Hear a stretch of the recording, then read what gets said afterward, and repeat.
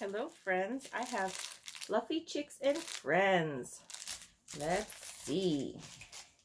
With a red comb on his head, the rooster crows, cock-a-doodle-doo, get out of bed. When the duck is swimming in the lake, quack, quack, is the sound she'll make. You see the rooster and the duck. The sheep has a coat of soft white wool. She munches grass until she's full. Bah! Here's a cow looking at you. Feel her nose and she might say moo. Here's a curly tail.